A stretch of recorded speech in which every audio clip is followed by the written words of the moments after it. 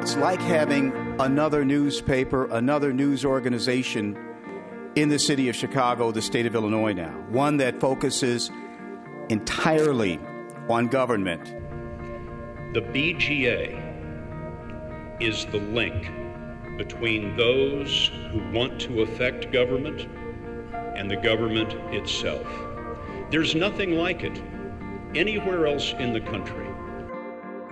Without the vibrant kind of Chicago journalism that the BGA has stood for, and that's so fundamental to democracy, that this country will not be the great place to live in that it could be.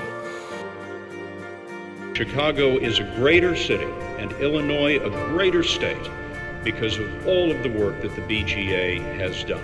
We are improving. Things are getting better. And I think the Better Government Association has been a big part of that.